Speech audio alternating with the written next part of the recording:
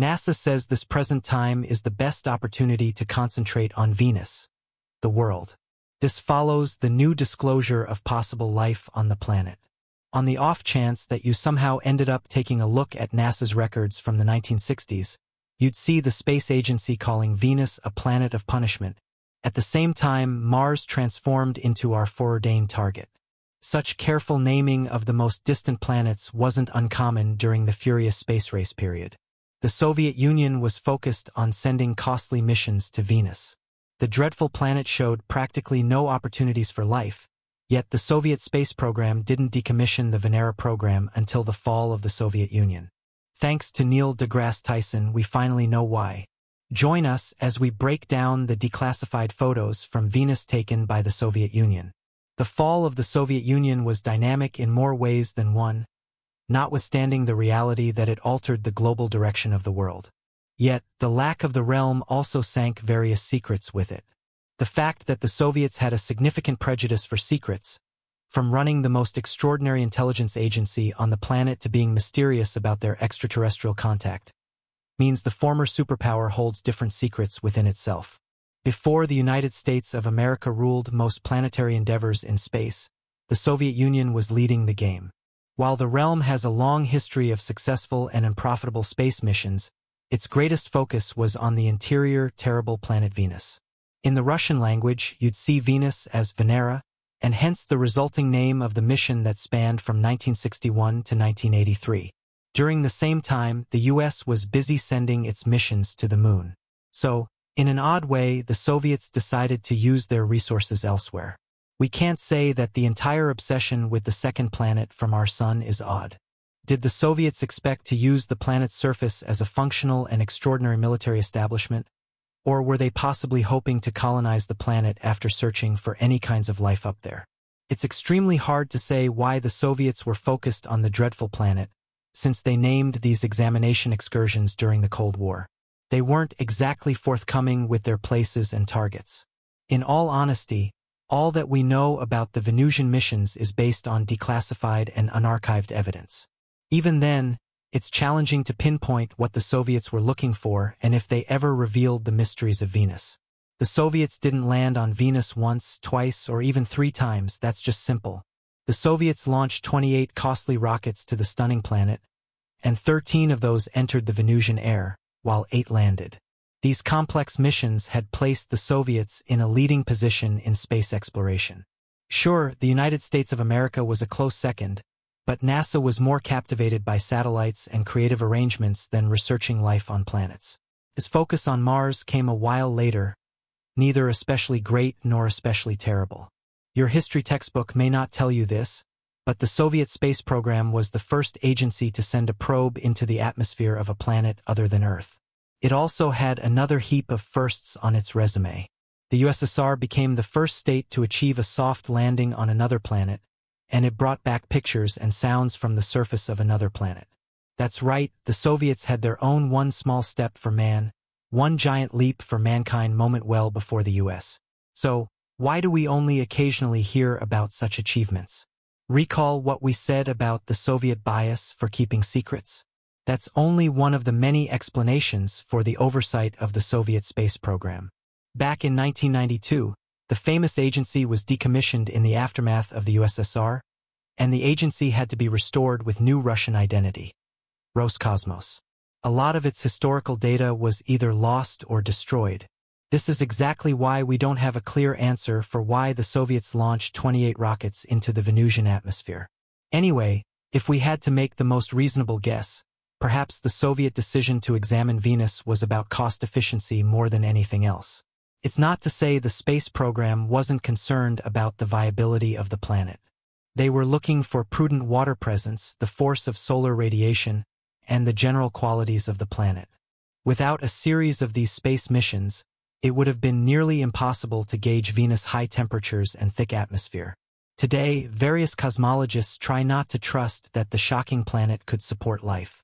The temperatures there are high enough to melt lead, and water is scarce.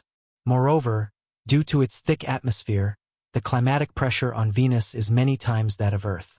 However, these are extremely recent developments, and to overlook the USSR's contribution to the study of Venus is equivalent to altering history.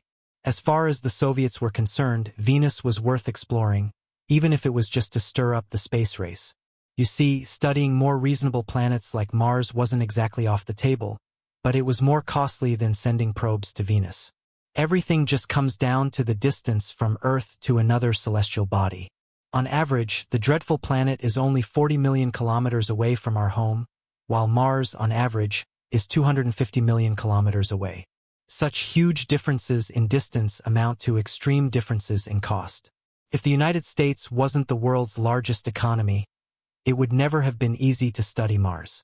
Various reports suggest that Soviet missions were problematic and had significant technical gaps. Of course, the spacecraft weren't fit to cover infinite distances. Also, the organization had a poor history of losing contact with its rockets, so it makes sense why the Soviet space program was choosing a shorter and closer journey that would yield results. However, if we don't consider the space race in this context, the story of the Venera missions would be incomplete. The U.S. wasn't even on the space map when the Soviet program launched the first artificial satellite, Sputnik 1, in 1957. This move intensified the space tussle and maintained Soviet dominance. Anyway, what's really interesting is the reason why the U.S. focused on the moon. Beside unknown factors, NASA had a series of failures with its Venus missions during the 1960s. So, the U.S. space organization ended up in a gridlock called the Venus Curse. Every time they launched a probe into the Venusian atmosphere, it went badly. This is precisely when the Soviet Union saw an opportunity to exploit NASA's failures. At the time, both the US and the Soviets were determined to win the space race. The most consistent strategy was to exploit two different options. It was a quiet victory. Very specifically, the Soviet space program seized Earth's sister planet as its most significant achievement in the space tussle, accomplishing something that its major rival had forgotten to do. Despite the Soviet Union's limited resources and faltering government, it repeatedly launched missions to Venus to secure its winning position against the US, rather than focusing on NASA's center of attention, the moon. This critical division wasn't without opposition and deceptive exposure. To cover their major failures with Venus, the American organization was prompted to discredit the USSR's focus on the planet in the media. Venus was dubbed the evil planet, while Mars became man's fate. These names didn't matter to the Soviets. Their mission was to prove superiority over the Americans, and they weren't unsuccessful in doing so. The Venera missions are almost forgotten in present history, but despite their outdated beginnings, those missions were significantly complex, advanced, and ambitious.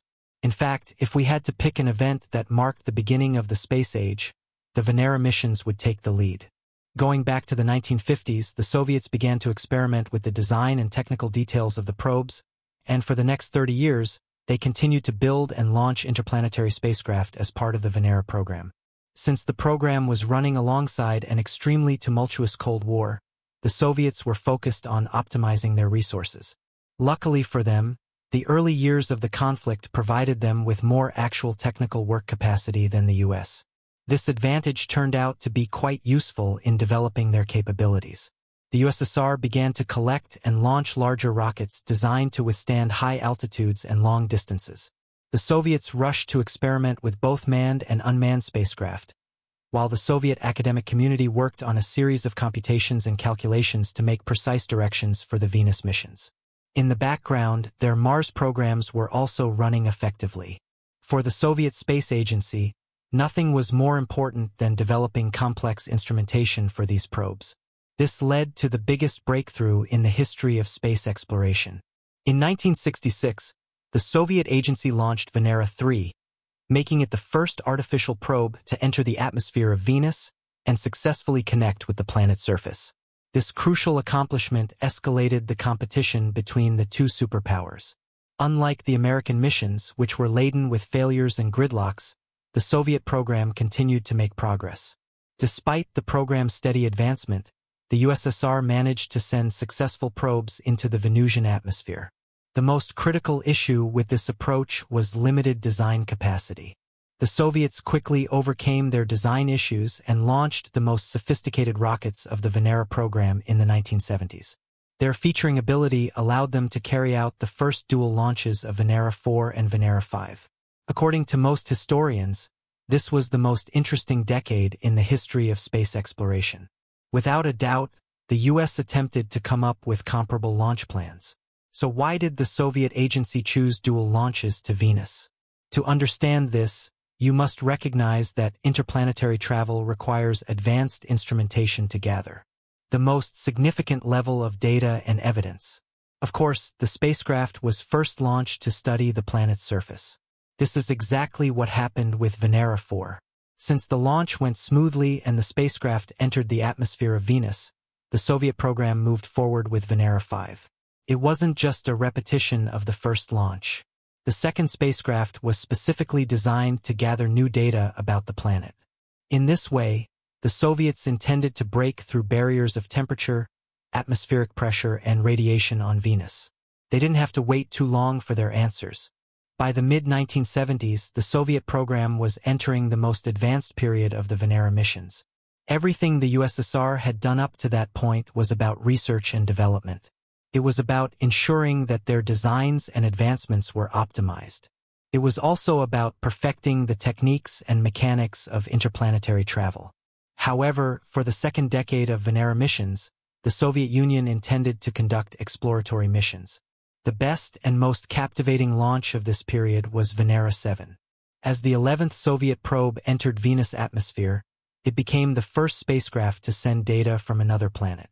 The planet's high temperatures, density, and surface pressures were already noted. At this point, the Soviets were trying to record Venusian sounds. The next major accomplishment for the program came in the mid-1980s.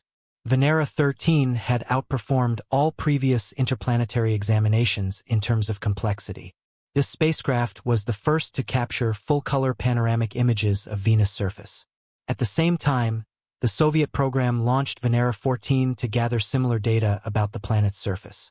As the Soviet Union was arguably the first country to find and recognize Venus, the Russian Space Agency has renewed its ambitions for Venus missions.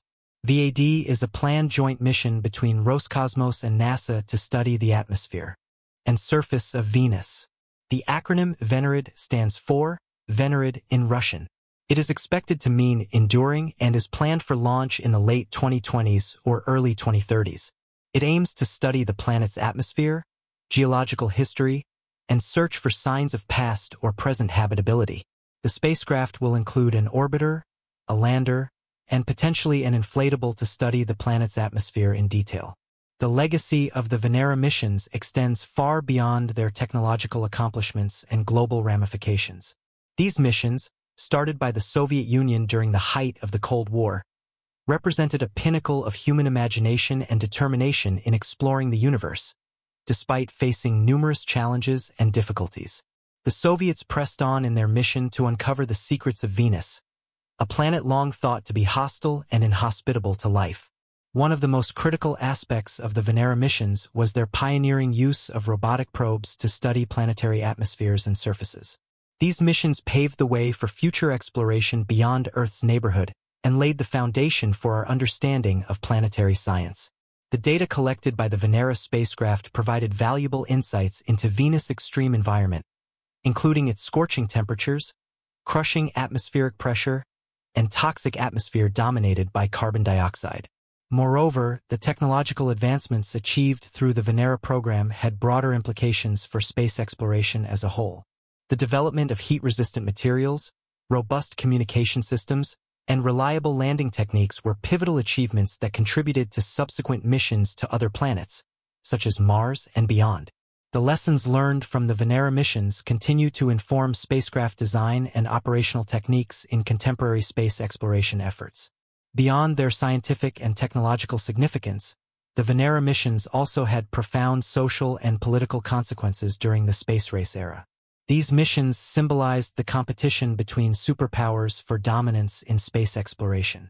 For the Soviet Union, succeeding in the Venera missions was not just about scientific discovery but also about demonstrating technological prowess and philosophical superiority over the United States.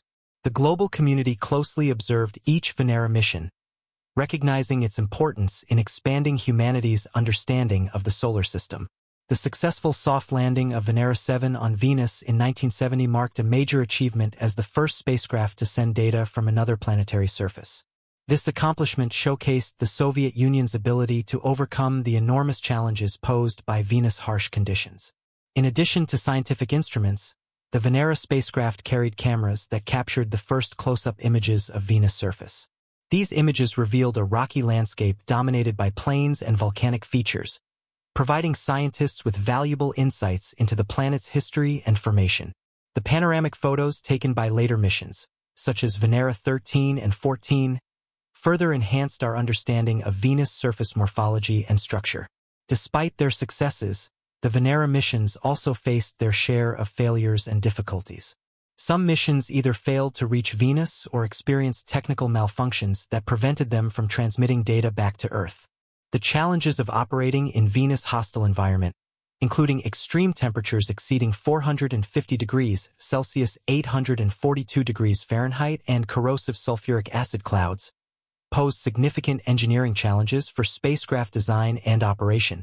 Nevertheless, the perseverance and dedication of Soviet scientists and engineers involved in the Venera program paved the way for future missions to Venus and other celestial bodies. The legacy of the Venera missions lives on in the ongoing exploration of Venus by space agencies around the world, including NASA's upcoming VD mission, in collaboration with Roscosmos. Looking ahead, the VD mission aims to build upon the achievements of its predecessors by sending advanced instruments to study Venus' atmosphere, surface topography, and potential signs of past or present habitability. The mission represents a collaborative effort to unravel the remaining mysteries of Earth's closest planetary neighbor and to expand our understanding of the conditions that could support life beyond our own planet.